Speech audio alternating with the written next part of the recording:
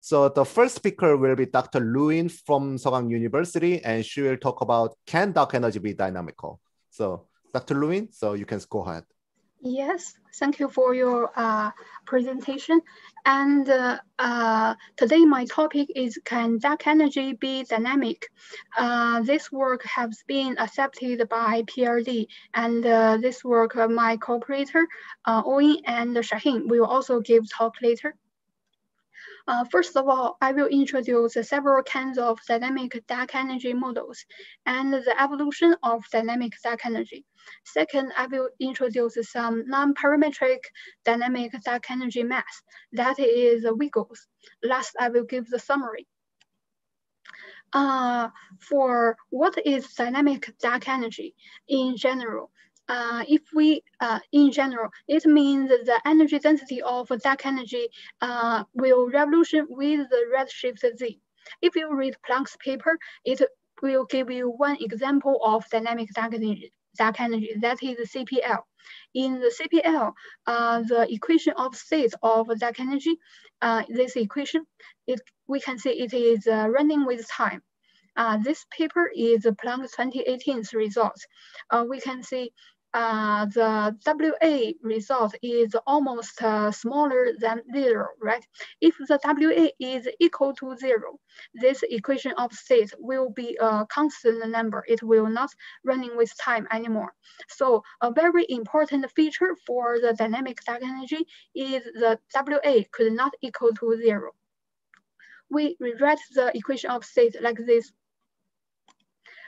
So in the next, I will introduce several kinds of models of dynamic dark energy. This is the equation of state, and this is a ratio of dark energy running with time. We consider this as XZ. And the CPL model, the most simplest dynamic dark energy, can be written as this, WZ and the XZ. Cooperate to this. In this work, we also considered another four kinds of dynamic dark energy. That is redshift model, CPL model, excitation model, JBP model, and the BA model. We can see the first two models. This part can be considered as the first term in the Taylor expansion. And for the other model, this term can be considered the second or later terms in the Taylor expansion. Now we show the evolution of dynamic dark energy.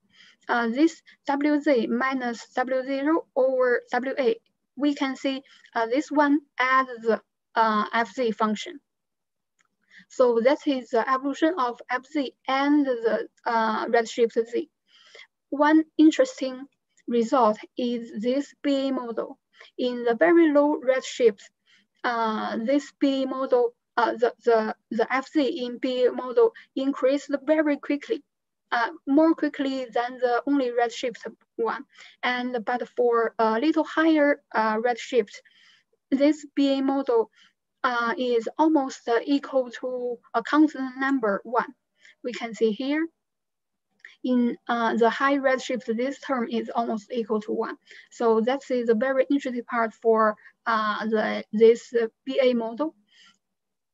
In the next, we will use the mock data to fit this kind of dynamic dark energy. That is, we use magic to defeat magic.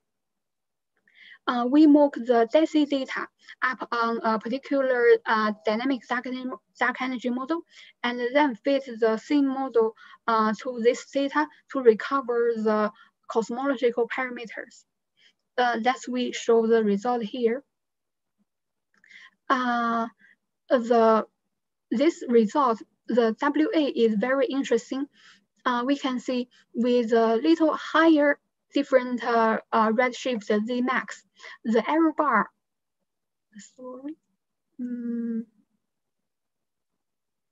the error bar in the WA is more and more smaller in every kind of dynamic dark energy model that have the same result. The higher Z max, the lower error bar for the WA. This can be also seen in this figure. This is the error bar of WA. And for example, we see the CPL. And this one is this one is error in the in Zmax equal to 1. And this second part is Zmax equal to 2. And the green one is Zmax equal to 3.5. So it is a very interesting thing is this kind of dark energy models also depend, the results also depend on the redshift Zmax. So it's not only free, this result can not only be fitted very well by the observational data or the mock data, but we should note all the Planck, DES, Euclid observations all use the CPL model as a very standard dark energy model and consider it very well. That is the first conclusion.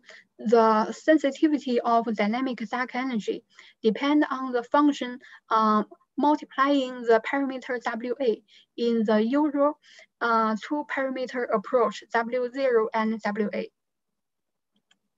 Second, I will introduce a kind of way with non-parametric equation of state, that is Wiggles. In the lambda CDM, we can see the equation of state, WDE, is a constant number and equal to -1. But for this kind of Wiggles model, this WZ is not only running with time, but it's also changing with different redshifts. That is very special, and this work has been published in the Nature Astronomy, a very important work. Let me give an example for the lambda CDM. It's always a constant number in the all history of universe. But if we consider Wiggles kind of equation of state, it's always running with the redshift Z. Okay, this kind of equation of state is Wiggles. Now we consider a very important relationship of the WD in different series. If we consider the lambda CDM model, the equation of state is only a constant number. But if we consider a condenses like dark energy model, this WD will always smaller than 1 or larger than smaller than -1 or larger than -1. This kind of theory is always based on the field theory, but this Wiggles results have very good fit with the phenomena, but it's out of range of the field theory. So there, I also have a question to the audience: can the field theory give a Wiggles equation of state?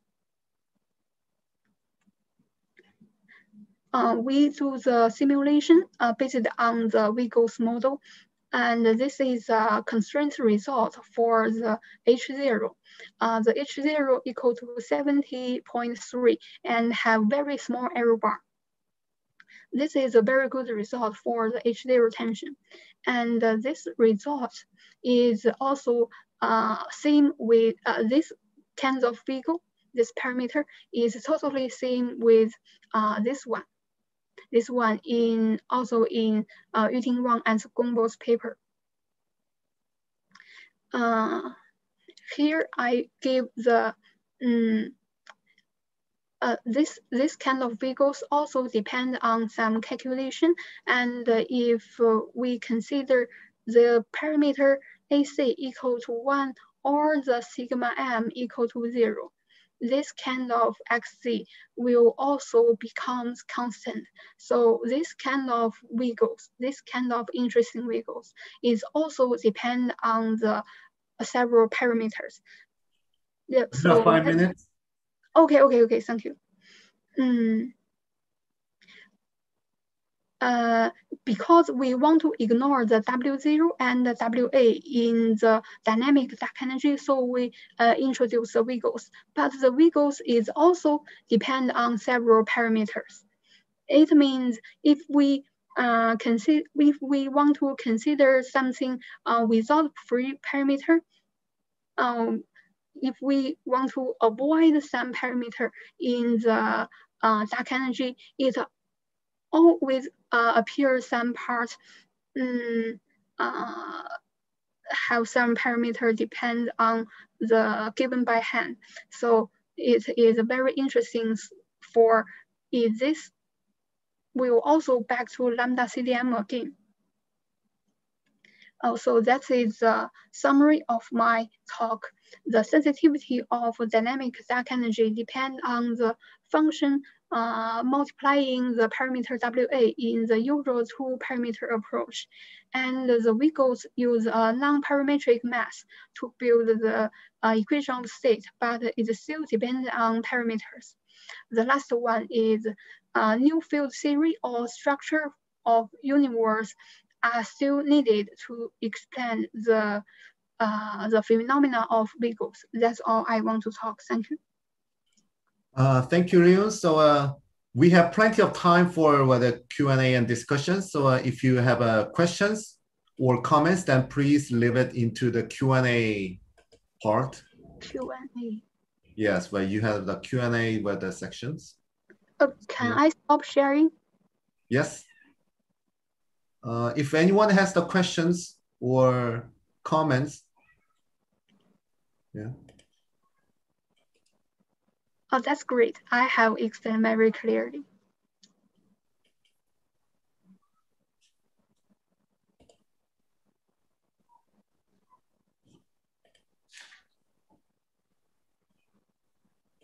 So can we just wait, or could somebody raise the questions? No problem. Okay, so yeah, so Owen will get some comments. So I have actually two questions. So the first one is when you show the measurement with the mock DESI data, and probably you have used the BAO scales, and those scales has some of the error bars. So where did you get the error bars? So from which kind of measurement, or did you just use the error bar that the mock DESI team claimed, or?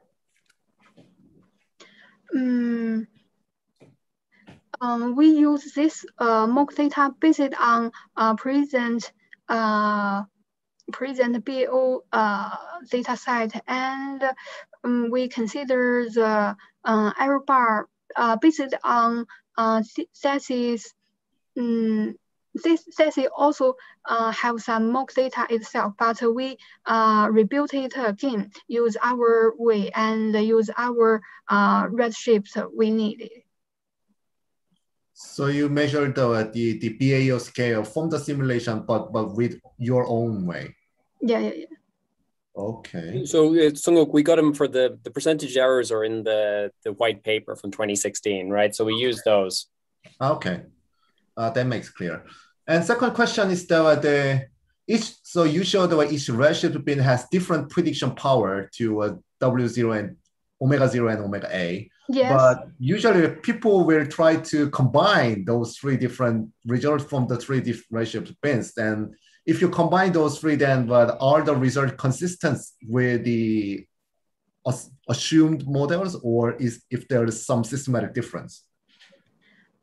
Yes, but if we combine them together, we will never see something special, and we will never see the evolution of this kind of model. So we select a different redshift max in our simulation. So we want to see the evolution. We want to see the difference for all these kind of models. Okay. So Okay, so that is the end of my question. So for two participants, if you have questions, then please leave it to the Q&A or you can raise your hand.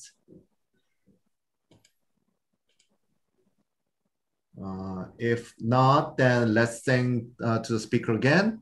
And next speaker is the Dr. Shaheen Sheikh Jabari from IPM Tehran, and he will talk about the title is the running Hubble tension. So,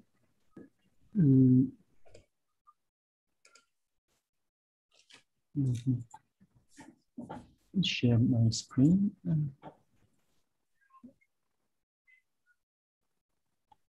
Okay, so yes, perfect. Can you see the slides and yes. Do they move?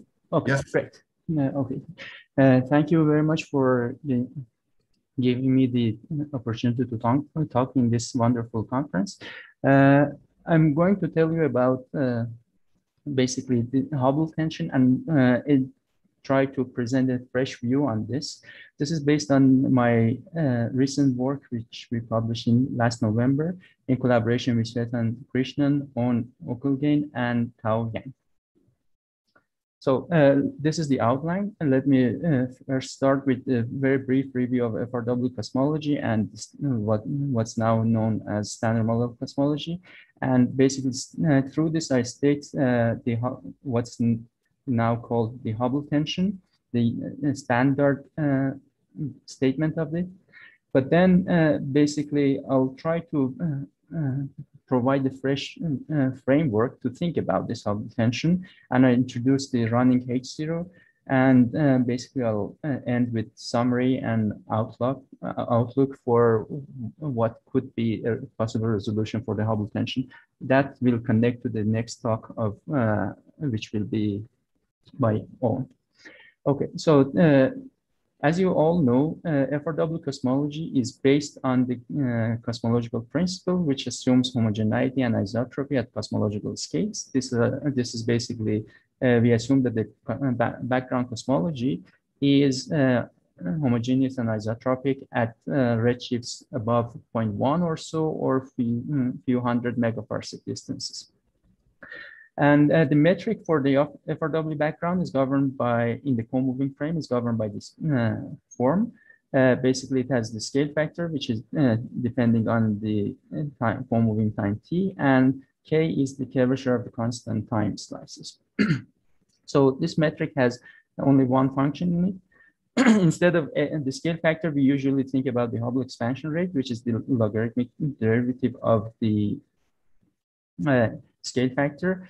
And instead of the scale factor, we usually, or the time, we typically use the redshift, which is basically standard equations, as you can see. In terms of this, the metric would be written in this form, which up to a conformal factor, this is basically completely determined through h of z. And the goal is basically to read h of z through cosmology, fitting this background to the cosmological data. Okay, and so the way we usually do it is basically we assume some specific functional forms for h of z as a function of redshift, and then basically read this, the coefficients of this expansion through data.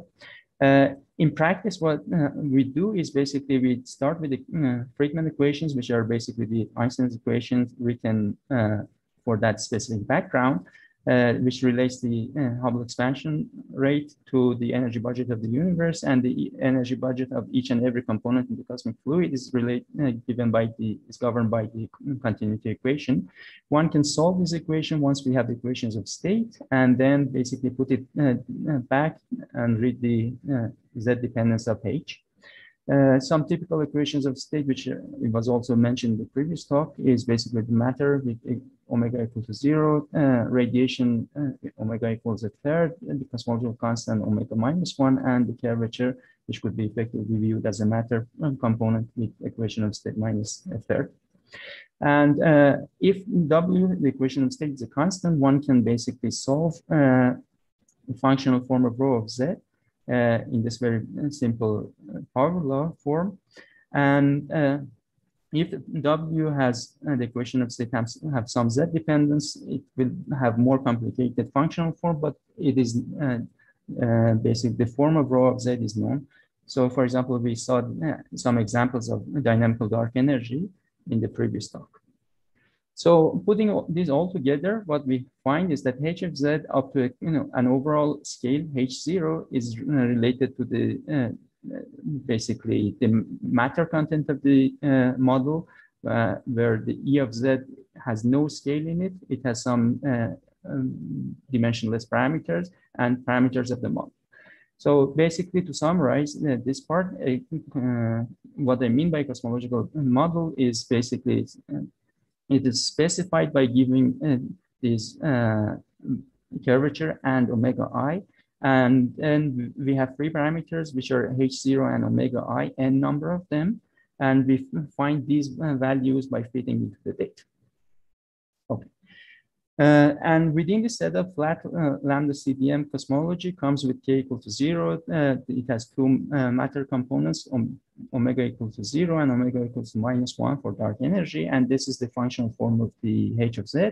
And the two independent parameters are specified by the observations. Okay. And the standard model of cosmology is when basically the values of these two parameters are given by these two values written here, H0 as determined by Planck team, based on cosmological data, in particular CMB, which is about 67.4, which is determined by better than percent level precision, and omega M0, the matter density, which is determined by about 2% precision. So this is about the late time cosmology. And if we also include the radiation and the early pre-CMB cosmology, that's the basically summary of the standard model of cosmology. It has dark matter, dark energy, radiation, and matter with these specific values. And so now what's the Hubble tension? As I mentioned, we can reconstruct H of Z once we have the cosmological data within some given chosen cosmological model. And then from this reconstructed H of Z, we can extrapolate this to Z equal to 0 and read H0. On the other hand, within FRW cosmology framework, we can also directly measure H0. Namely, we can basically do a Taylor expansion in around Z equal to 0. And the coefficients of this Taylor expansion up to this order is basically determining the Hubble expansion rate today and the acceleration Q. According to the Schulz collaboration, Rees et al., the value of H0 is around 74 and Q is positive around 0.55 with about 15 to 10% precision. So within flat lambda CDM, now we have two expansions, low redshift expansions for the H of Z. The first one is coming from a specific cosmology model, and the right-hand side is coming from the Taylor expansion, which is independent of cosmological model. But the H0s which are appearing here are basically the same quantities, while they appear in two different setups. And again, let me emphasize that this equation only makes sense if we are within FRW framework, both the local measurements and the cosmological determinations. Okay, so now we have two ways to basically determine these cosmological parameters, H0 and omega M from one side, and on the other side, we have H0 and Q. And basically through this equation, we can compare these two. And if they don't match, we have some tension for cosmological model, basically. Okay, so as usually stated, Hubble tension, or basically the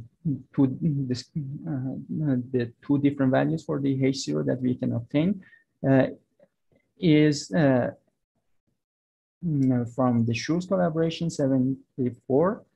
And for the Planck collaboration, that's about 67 within flat lambda CDM. So this is basically a mismatch between cosmological determination of H0 and local direct measurement. The precision for, so one can also basically compare the values of omega, m, and q, but since the precision for q is not so great, that doesn't lead to any specific tension. But these two values, which come both with percent level precision, and they differ by about 10%, it clearly shows some tension, which is about 4 to 5 sigma, depending on how you, what are the basically the measurement that you're looking at. It could be shoes or other ones, or it could be Planck collaboration within flat lambda CDM, or different models with different data sets. So this is basically to summarize the status of this local versus cosmological determination of H0. This is taken from this paper of last March. Typically, what one can see, irrespective of the details, for the cosmological determinations, we get something which is below 70 line, around centered around 67, 68, very close to Planck. And the direct measurements from various different calibrations and measurements, they are centered around 72, 73 with different error bars, of course. So as you can see, there's a clear mismatch with varying different sigma level discrepancies depending on the measurement. Okay. So in view of this, one should scrutinize both sides of the determinations and measurements. For example, it could be for the systematics for various different calibrations used in local determinations. It could be for some unaccounted for physics and so on. So this is basically what many people have been involved in checking in the last 2-3 years. And apparently, this is basically, we are dealing with a real tension, meaning that it's not due to calibrations or unaccounted for physics. And presumably it's of cosmological origin. So that's basically where the community is sort of standing now. Of course, the scrutinies are still continuing. So within the cosmological side, many people have tried to play with lambda CDM. Basically, typically it's viewed that this Hubble tension is showing a problem with lambda CDM, and it's basically pointing us to something out of lambda CDM. So that's the general current viewpoint. And you have 5 minutes. Okay. Okay. So basically, people have tried to play with various dark energy sectors and early or late and so on. But including the BAO and supernova, it appears that it's very hard to get anything H0 beyond 71 within either of these basically dark energy sectors. So let me now come to a fresh viewpoint on the Hubble tension. So basically, we are trying to ask, what if the Hubble tension is telling us something not only beyond lambda CDM, but maybe beyond FRW? So basically, given that many people have tried whatever they could with dark energy sectors and so on, and it's very hard to get within cosmology anything beyond 71, we basically try to study implications of going beyond FRW. But going beyond FRW brings in too many parameters, just dealing with too many quote-unquote scale factors. So we need to be very careful with this and try to formulate the problem in the right way. So this is the topic of the next talk. But what I'll try to do now is basically to try to give you a minimal implication of FRW cosmology. So within FRW cosmology and Einstein equations, let's have a fresh view on the Friedmann equations. Basically, this is the Friedmann equations. Now I'm suppressing all the details of the equations of state into this W effective, because that would be not so relevant for this viewpoint that I'm going to present. One can integrate these equations and basically arrive at this. So this equation is written in a very suggestive way, in the sense that the h of z, which is coming from observations, is upstairs, and the details of the model, equations of state, and so on is coming downstairs. And the ratio of these two z-dependent functions, h of z and e of z, it ought to be a constant within FRW. So the fact that the left-hand side is a constant is a direct consequence of FRW. So basically, one can basically reconstruct h of z from data and pick your favorite model and do the find the e of z and basically check whether this left-hand side could be made a constant. There's another viewpoint which one can also write the equation in another suggestive form. Let's suppose that we have two models, A and B. Each of them is coming with a value of H0 and a value of E of Z. And the ratio of these two E of Z's is basically an integral from 0 to Z over some function of Z. And the only way that the left-hand side could be a function, constant is that this integrand is 0, because that should happen for each and every Z. So, and that means that the two different models ought to be identical. So if the two models are not identical, the left-hand side should run within FRW framework. So that's basically what we mean by running H0. So typically within FRW, we expect that the left-hand side must run. And if we don't see any running, that's basically this left-hand side is a constant. Either the two models are identical or FRW framework should be broken. So this is basically the message.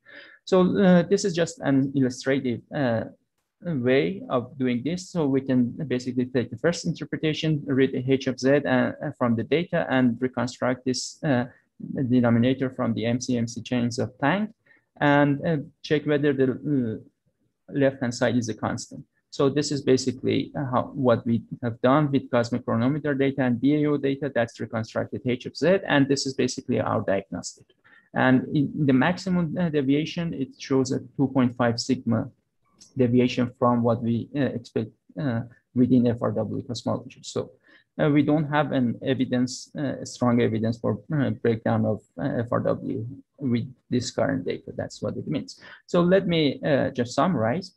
Within the concordance model, standard model of cosmology, all the observed universe is described by 6 parameters. 2 of them are describing the background H0 and omega m, and there are different ways of determining values of H0 in particular from the local measurements or from cosmological models, and typically the cosmological one has a lower value below 70. The local measurements have a value above 70, and many different trials for addressing this discrepancy has failed within FRW cosmology, and we seem to be pushed to think about out of FRW to be able to address the discrepancy that I just mentioned, the Hubble tension.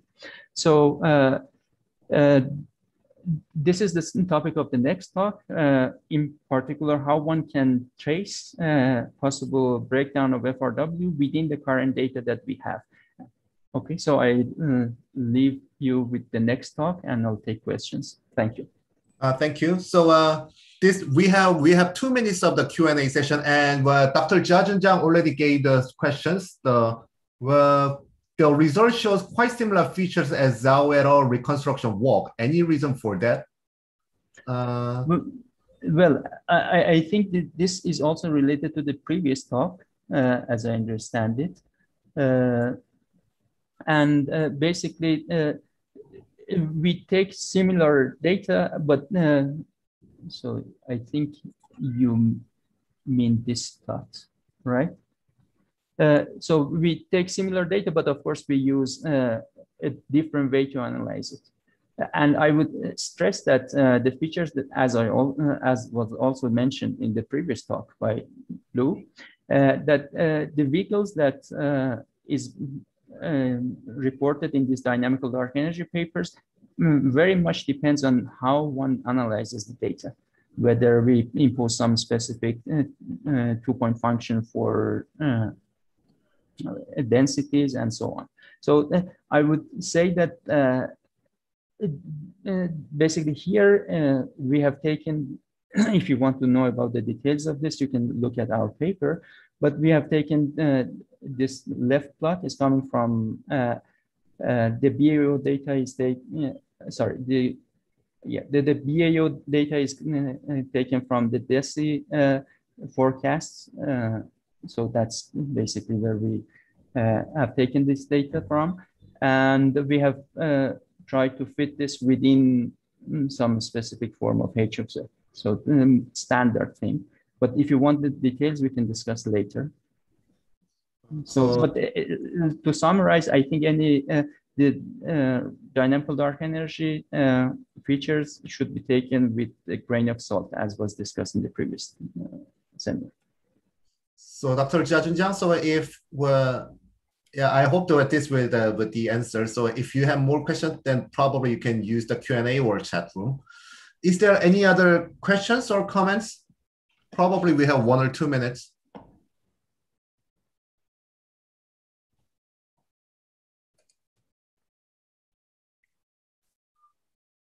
If not, I have one question. So, whenever the people will talk about this kind of tension is the early universe and late universe tension. So, one thing that makes me worry a little bit is that there is a lot of late time H0 measurement, and most of them are what prefers was 72 or something like that. But what some of the observation is not. For example, if you go to TRGB observation, then it seems like was something in between the CMB and the supernovae. So, do you want to add some comments to this kind of stuff? Okay. So, as I mentioned, people are doing these checks, and basically that's something that one should always do to check the calibrations. But while with the TRGB that you mentioned, again, TRGB itself has some varied values, even the mean value. So now I think the mean value is above 70, 71. So this yet to be settled, I think. So these people should, the TRGB calibration should go on and measure this. But let me emphasize, it's not just between shoes and Planck. There are, as you can see, many different measurements with different systematics, different methods. And this is common one. The common two is whether, as I mentioned, it's local versus cosmological. Whether this is related to early physics or late physics could be still a different issue. For example, BAO is mainly coming from, it's a late time, meaning around a redshift below 1 or so, measurement, but it's coming from early physics. So one should discriminate between the physics and the measurement redshift. So they are not necessarily directly correlated. For example, supernova is low redshift physics and low redshift measurement. BAO is different. So that's another comment. Okay, so does anyone have short questions or short comments? If not, then let's go to the next speaker. Well, let's thanks to Dr. Shaheen again. So next speaker is Dr. Oino Korgain from Sogang University, and he will give a talk about the compelling resolution to H0 tension. Okay, let me see. So you can see this, right? Can I go and try and go like big screen again, full screen? No. I think that this will be better. Okay. Let me just start. Probably you can just wipe out you at the right-hand side. Let's see. Maybe. Okay, we can. Good. Perfect. Okay, so first of all, I'd like to thank the organizers for this opportunity to give this talk. It's in essence a big result that has lost me a lot of sleep if you essentially extrapolate it going forward. So let me get straight into it. I should mention, you can just email me if you want data or if you want to know how data analysis is done. So either my surname at Gmail or own at Sogang will work. And this is based on work with Chetan, Roya, Shaheen, and Lou. So as Shaheen pointed out, this is more or less the status of Hubble tension. So you could dig into, various observations, but it's essentially, as I asked Sylvia in her talk, so basically, why are these? I mean, okay, this is more or less consistent with Planck. Why are these guys offset by these guys by what looks like, let's say, 5 kilometers per second per megaparsec or something like that? So it seems like all the local determinations are high. And if you bear in mind that cosmology essentially progresses through assumptions, at some point, if you work on assumptions, you meet contradictions. Now, the questions for the community is this all just systematics in all of these observables, or is there a contradiction going on here? And we feel there's a contradiction. So now what I should point out is you can read this big, long review. It's got 800 references, and this picture is from that review. But very few of these solutions to Hubble tension within FLRW, most of them are within FLRW, are compelling. So some of them modify GR, and we have no observational evidence for modifications of GR. And if I was going to, get into modified gravity, I would certainly wait on LIGO. Now, beyond that, I think the next best game in town, or probably the front running idea, and it's been so for a number of years, is something called early dark energy. And what it does is it changes the sound horizon. But over the last year, what we've seen is basically there is a cost for changing the sound horizon. And typically in the simplest models, if you alleviate Hubble tension, so the discrepancy in the Hubble constant, then you seem to exacerbate the tension in cosmic shear, right? So it's very difficult to do both of these things at the same time. And actually, I did attend talks on Tuesday, and there was a nice talk by Lingfen Li. And he was basically using a whole load of different motivations. So he was using cosmic birefringent, SH tension, even lithium-7 tension from BBN, and H0 tension, and trying to build a model that could basically do all of these things. So I think now as HEP-PH people come into the problem, you're seeing people who are basically pulling stuff across a whole load of different motivations, and it's very interesting. And the key point here is EDE, all it does is basically change the BAO scale and the supernovae scale. So basically they line up. It's essentially one motivation. That's all it is, right? And even if it works, and it's not really, the simplest minimal model is not working. Okay, so as Shaheen touched upon, FLRW cosmologies have limitations. So we wrote a paper in May. So I spent some of spring thinking about this, and we gave an upper bound on H0. So basically, these were the assumptions that gravity is described by general relativity. So I'm not going to do modified gravity. We took the age of the universe from globular clusters. So there was a recent determination by Bernal et al., Licia Verde, Raul Jimenez, various collaborators, which is more or less consistent with Planck, with larger error bars, of course. So we assume that Planck have accurately determined omega m h squared. So, basically, we're not pulling in lots of Planck data. We're not worried about the systematics. Sylvia spent 8 years of her life doing this. But what we are doing is basically just taking this one particular value and we're subtracting out the low multiples. And if you go back to this nice paper from 2010, which is Ruth Durer and her collaborators, they will basically tell you if you take away the multiples below 30 or 40, you will be basically analyzing the CMB in its most model independent way. So you're sort of, in some sense, decoupling the dark energy sector or making it as model agnostic as possible.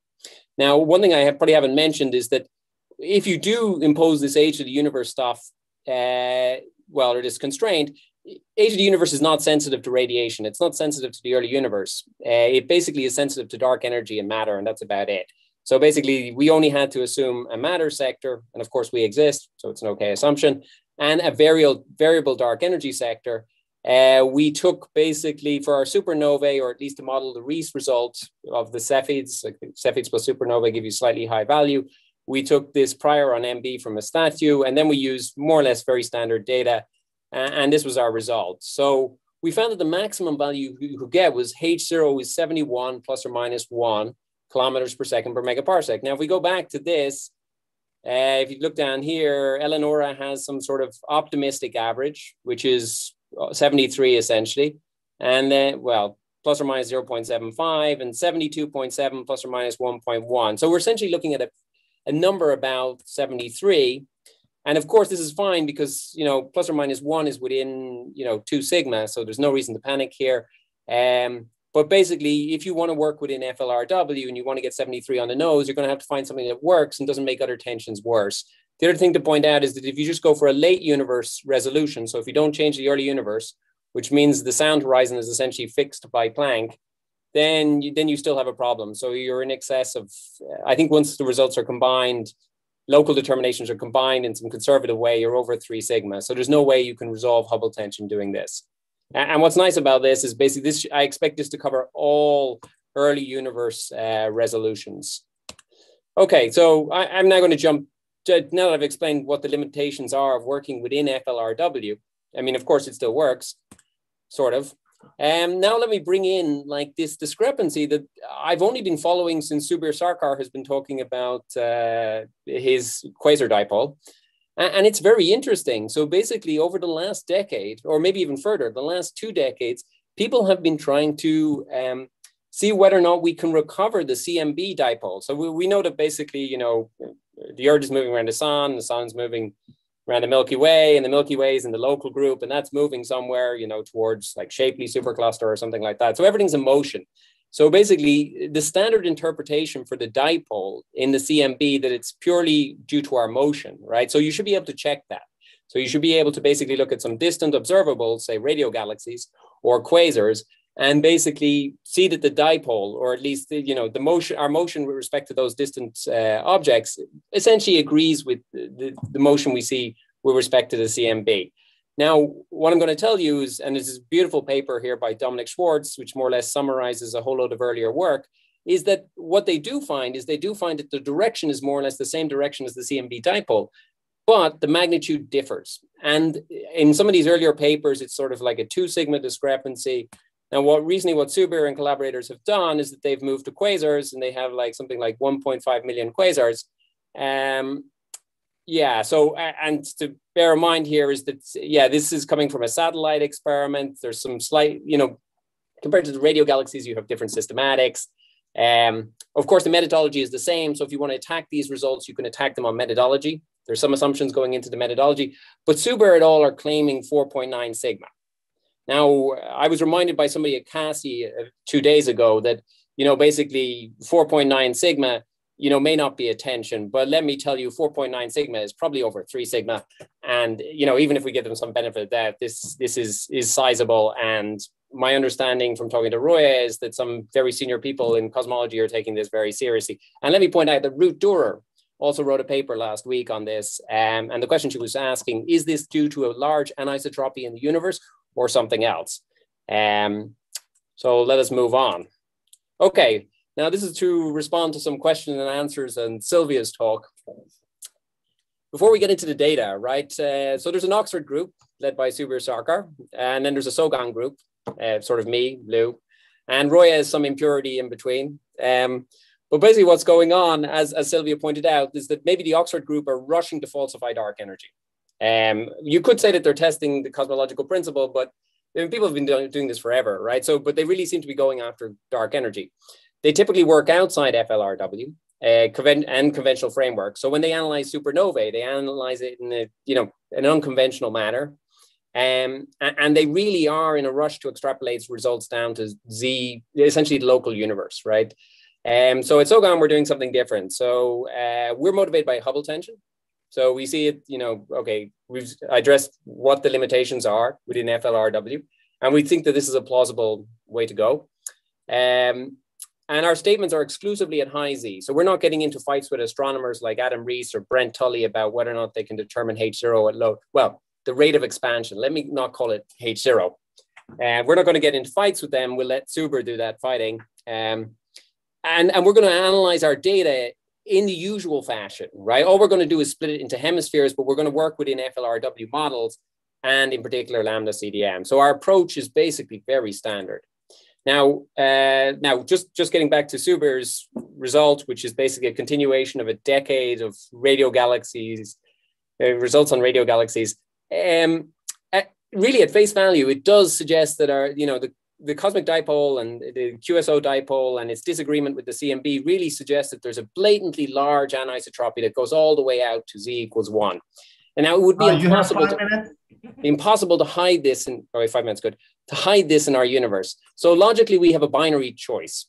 We have further data rejects this idea, or further data supports this idea. Now, of course, you can also stick your head in the sand, and that's why I'm going to basically put the cosmic dipole under your nose at every single opportunity I have, just to avoid that we don't, you know, stick our head in the sand. Okay, so one thing that really excited me when we were wrapping up our project with Roya was that there are some results due to the Holly Cow, actually due to TT Cosmos. So it's Holly Cow plus DES. And what they have shown is that they're, so these are H0 values inferred from strongly lensed quasars, that basically there's a correlation between the H0 inferred and the redshift of the lens. Now, we were very interested in this. We've worked on it since last year. It's even motivated some of Shaheen's talk, or the paper that led to Shaheen's talk. But when we were wrapping up our project, we decided basically just to plot these against the CMB dipole. And what you find is basically the highest H0 values are aligned with the CMB dipole. So this is consistent then with some anisotropy that's in that particular direction here. So it's a very small data set. It's just suggestive, it's intriguing, but I was going to write the paper. I was sure this has to be the right idea. I'm just going to take it and run it. And I would have written any papers just based on that and taken a bet. So is it worth a punt? Yes, certainly it is. Okay, but if that's true, and this is like something at high Z, because the quasars are at high Z, the lenses are also at relatively high Z, they're not below Z equals 0.1, you should see things in other observables at high Z. And an obvious place to look is supernovae. And when we, basically this analysis, maybe a week or two, all I did, or we did, was basically just, identify some region that's aligned with the CMB dipole. It was completely ad hoc, and split up the supernovae, and then basically fitted the lambda CDM model, right? And so what you find is that basically at low Z, so basically I impose some minimum cutoff on redshift. So basically I'm going out in shells, throwing away the supernovae inside, and just slowly going out to higher and higher in Z. And what you find is that there's a divergence in H0, right? So basically, aligned with the CMB dipole, H0 goes up, and this is slightly going down. This discrepancy is over 2 sigma. So what we did is we zoomed in on, say, Z min equals 0.55, which is essentially here. And then we ran like 5,000 or 6,000, maybe even 10,000 simulations of the data, so realizations of the data. And we realized that you would find that roughly, 1 time out of 100. So this is essentially almost 2.5 sigma here. And since then, we were asked about biasing by various people in the H0 tension community. We went back and basically scanned over all the values. So instead of just basically ad hoc picking a direction, I scanned over RA and DEC. And what you can see here is basically, these are sigmas, I should say. So, sigma, the H0 aligned is higher by 1 sigma, 2 sigma, and in the opposite direction, it's negative. So basically what you can see clearly is there's a dipole here. And let me skip on to this as well. So now you could worry that basically there's not many supernovae up here. It's roughly about 200 beyond 0.5. So it becomes quite sparse. But then we can switch over to something like Risolites and Luso's quasars. So they've been trying to use quasars as standard candles. And there is this empirical relation in their luminosity between like X-ray and UV. And there's 2 parameters, beta and gamma. And you can go from the luminosities to the fluxes, and this brings in the luminosity distance. So it's pretty standard, right? And what you can do is like they have quasars. Let's see, the recent sample is over 2,500 quasars, roughly between 0.7 and 1.7.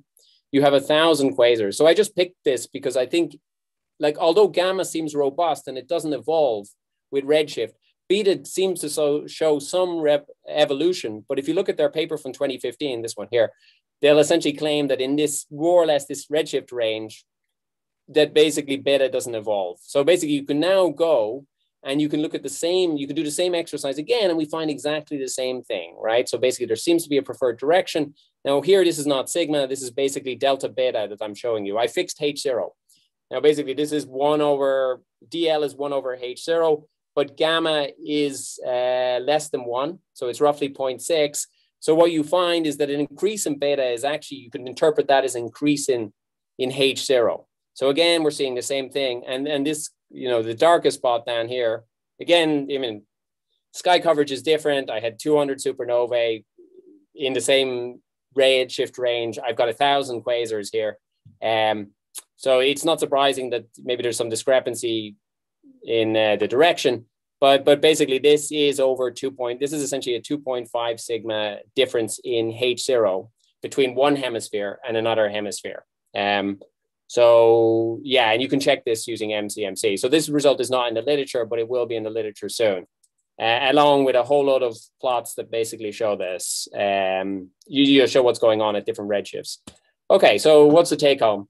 I have presented a number of very interesting coincidences. So basically, okay, we've got this lensed quasars, which seem to be aligned with the CMB dipole, a very small sample, 7, 2 of which are high, and seem to be right on the CMB dipole. I think that can be, if they're going to analyze like 40 lens systems going forward, they're in a rush to determine H0. I'm talking about TD Cosmo here. It's plausible that they will find this correlation and it will be substantiated that way. But on top of that, you can look at other observables. So you can look at supernovae, right? So we have a 2 sigma result, maybe just over 2 sigma in supernovae. And then we have like 2 sigma plus in quasars as well. And again, they're using, I mean, the principle behind the standard candle, if you like, is different. These are different systematics, different experiments. None of this data is our data. I mean, we didn't construct it. Basically the only thing you can question us on is the data analysis, but I think this is quite promising. So basically what the community have to do, cosmology community, is not do this, right? This is what should not happen, but they should go home and they should split their data sets, take off the FLRW glasses, split the data sets and into hemispheres and just reanalyze. And you can do it all within FLRW. You can do it within lambda CDM. Then we're looking for discrepancies, which is just what I've been doing. This large anisotropy idea is extremely interesting, but far from subtle, right? So if it's real, we should find it very quickly. We should be able to confirm this very quickly. If it's real, it rewrites cosmology. 99.9% of cosmology is going out the window and everything's in flux again. And in principle, you're stepping towards a resolution of Hubble tension, right? If the idea is wrong, it can quickly be challenged by independent data sets and thus bringing us back to FLRW. And then we're going to have to work very hard to solve Hubble tension, but it looks like it's going to be some early universe physics. And I am open to this idea as well. Okay, let me finish and take questions. Okay, thank you. So we have 1 or 2 minutes of the Q&A, and Dr. Jiajun will also give the question. So how confident can we trust the quasars? What kinds of new data would you think of can provide significant new evidence? Well, so I think that's up to the community, right? So I think the quasars are trustable in a certain redshift range. I think beta doesn't evolve. So basically, if you look at the quasars of Risoliti and Luso, there's a whole load of discussion about, beyond like say redshift 1.7 or so, that basically you're seeing non-lambda CDM type behavior, right? And so there's a nice paper by Ratra from basically December last year, and you can have a look at that. He analyzes the data set across different models and more or less comes to that conclusion. Up to 1.5 or 1.7, it should be fine. It seems to follow, the distance moduli for the quasars seems to follow the distance, they could be consistent with the distance moduli from supernovae, but beyond that, all bets are off. Also, Dr. Stefanos Kopel would raise a hand, so I will let him talk. Dr. Stefanos Kopel, could you ask the question? So actually, I pressed by mistake, but since I'm at it,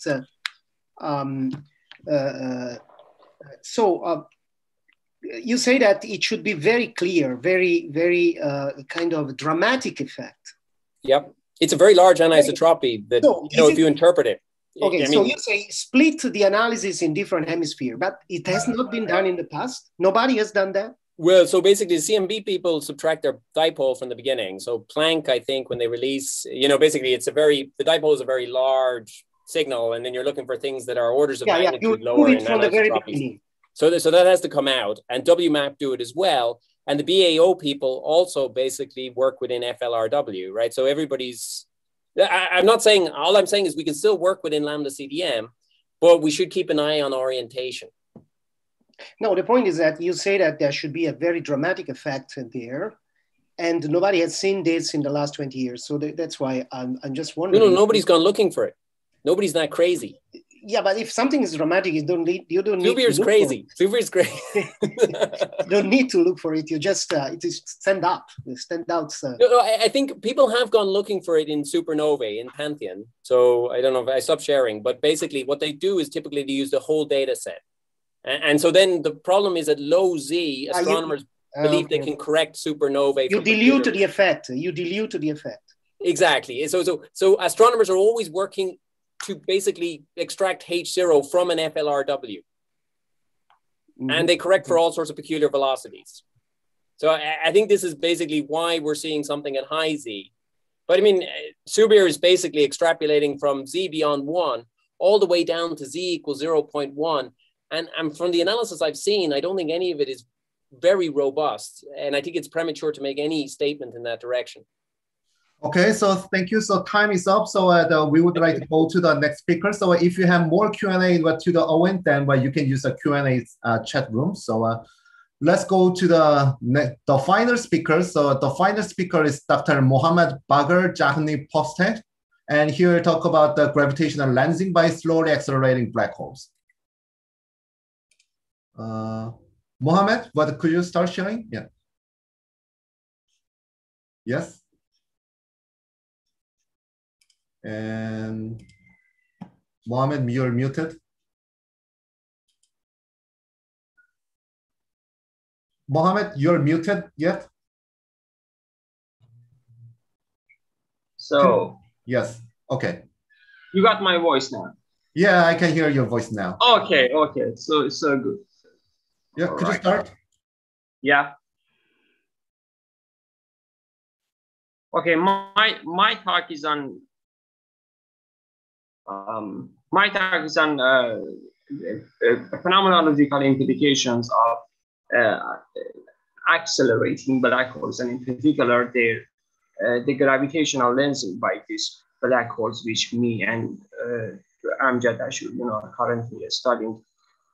Well, some gauge theories allow the possibility of topological defects such as cosmic string or domain walls.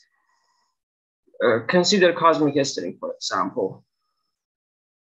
We have recently shown that they can break to produce pair of black holes. These black holes will accelerate due to the tension of the string. On the other hand, you might have primordial black holes in the early universe, in the radiation era, probably. These black holes can get attached to cosmic strings too, and they will too be accelerating due to the tension of the cosmic strings. Anyway, these black holes connected to cosmic strings could evolve to supermassive black holes. However, if these supermassive black holes are going to play a role in the structure formation, their velocity should be limited. Therefore, the acceleration should be limited. We assume that the acceleration of the black hole is so small that a ray of light, which is coming from a source behind the black hole, is passing the black hole and is coming to us, stay on or nearly on the equatorial plane of the black hole in the whole way. One may ask if such a small acceleration could be observed. Well, our answer will be positive. If the black hole is in a flat background with no magnetic field, then the accelerating black hole will be described by symmetry. And there are many different forms to present symmetry. One of them, which has been recently of interest in phenomenological studies, has been presented by Griffith and collaborators in this form here. Q is the metric function along with P, but just remember Q here. And alpha has been interpreted as the acceleration of the black hole. And this metric has a well-defined alpha to 0 limit, which reduces to Schwarzschild metric in that limit. And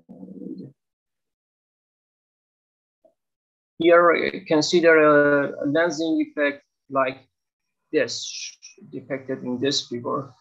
In this figure, we see that a light is coming from a source and is passing the black hole, deflected by an angle alpha hat near the black hole, and continue its way to the observer. The observer will see an image of the source at I, which is the image point, and on the same side of the black hole with respect to the source itself. And this one is called the primary image, which is on the same side as the source itself. There are also an image for which the light goes this way. I'm sorry. Here. Going this way below the black hole here in this picture, and it turns to the observer, and observer will see an image of that one here, around here. I just missed that here in the figure, and the observer will see it here on this plane, and that one, which is on the opposite side of the black hole, is called the secondary image. There are also other images for which the light ray will rotate around the black hole before reaching the observer. Those are called relativistic images. And also, I should note that the distance from the source to the black hole and the distance from the observer to the black hole is large compared to the distance of the closest approach of the ray of light to the black hole, and associated to an accelerating black hole. This black hole is actually uncharged, non-rotating, but is accelerating in a direction perpendicular to the plane of this figure. So this black hole is accelerating, but the acceleration is very small, that the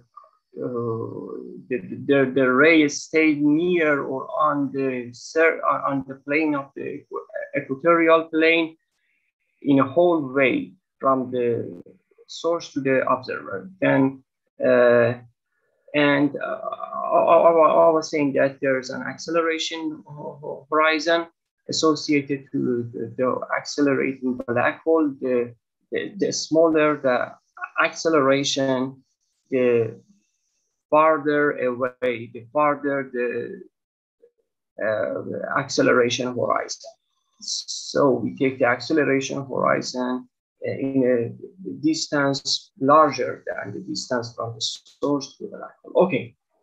Now, the motion of the particles around the black hole are governed by this Lagrangian here dot represent a differentiation with respect to a fine parameter, and on equatorial plane we have theta dot equals 0, and we can find this constant of motions.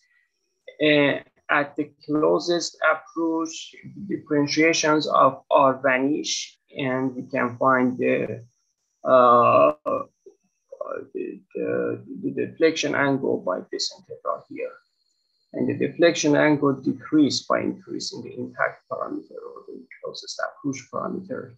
And this result is insensitive to whether the black hole is non-accelerating or slowly accelerating. This result is insensitive.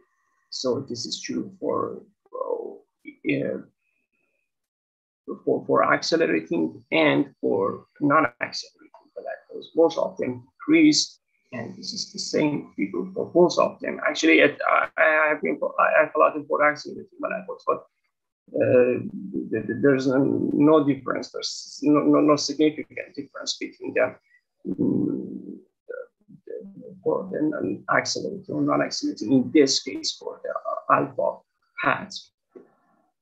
And so, because the acceleration is taken to be so small here, and I took the mass of the black hole as the mass of the black hole at the center of M87 galaxy. And there is also another parameter, the time delay, which is the difference between the time it takes for the light to travel from the source to the observer in a space-time, physical space-time, in which the black hole is present, and in a space-time in which the black hole is not present, and in a flat background. So this parameter, the time delay, is obtained by this integral here. You have 5 more minutes. Okay. The image position are obtained by this lens equation. Here, D is this ratio, the distance from the source to the black hole over the distance from the source to the observer. And since we have taken the black hole halfway between the observer and the source, then this ratio is half. Also, this parameter, the magnitude, which shows how difficult it is to observe an image. So in this table, we have presented the image's position and magnification of primary and secondary images. The magnification is not defined for the case in which the source is exactly behind the black hole. In that case, we would have Einstein thing. And considering the primary image, we see that the primary image position increased by increasing the angular position of the source theta. Here you can see the result, the same result here in these plots here, the separation between the angular position of the primary image, the red line, and the secondary image, the blue line, increased by increasing the angular position of the source. And this result is insensitive to whether the black hole is non-accelerating or slowly accelerating. Here we present the results for time delay of the primary image for the case of accelerating black holes in the second column, and the non-accelerating case in the fourth column. You see that even for this small value of acceleration, the time delay increased by 6 orders of magnitude, which is very interesting. But the time delay itself is not unobservable. What is observable is the differential time delay, which is the difference between the time delay of primary image and the secondary image. Suppose that the source is a pulsating star. Every phase in this period will be observed in the secondary image TD seconds after it appears in the primary image. TD is the differential time delay here. And in the last column, we see the difference between the differential time delay of the of the non-accelerating case and accelerating case. We see that in the accelerating case, the differential time delay is lower than the results for the non-accelerating case. I note that the image position do not change if the black hole is non-accelerating or slowly accelerating, do not change significantly. If the theory is something other than GR, then not only the differential time delay, but the image position will change. But here, the image position stay the same. So we can conclude that if in a future observation, the image position matched the prediction of GR, a possible deviation in the differential time delay can be due to the acceleration of the black hole. Okay, I guess my time is over. I can explain some things more, or for example, if here I should note that we don't actually we can't find the beta directly from an observation. What we see is just two images, and if the source is pulsating, we can also find the differential time delay. So how could we find out how beta is? Well, we find two images. A vertical line here will cross these lines in 2 points, and that's the difference between the time delay, the image position of the source and the primary image, and the secondary image will give us the beta here. If we just draw a vertical line here, then we can use this beta to find how the prediction of the GR is for the time delay in the case of non-accelerating case and accelerating case. Then we just observe, actually compare our prediction, GR prediction with what we have observed. Then we say if the black hole is accelerating or not.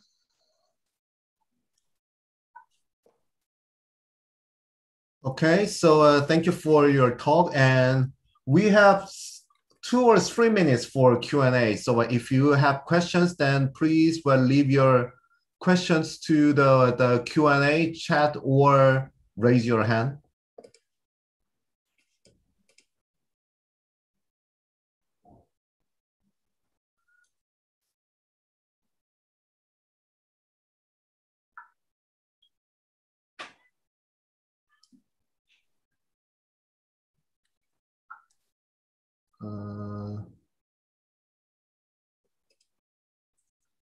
If no, then let's thank all of the speakers for this session, and I would like to close this cosmology session right now. So thank you for listening, and thank you for participating. Thank you.